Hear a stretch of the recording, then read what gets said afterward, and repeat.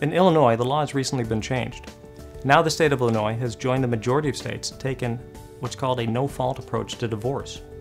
In Illinois, no fault is called irreconcilable differences, and it means that you no longer need to allege the former causes of actions, including adultery or abuse or abandonment or habitual drunkenness, or one of the previous causes of action. You simply need to be a resident of the state of Illinois or stationed here while in the armed services, and the marriage has suffered an irretrievable breakdown.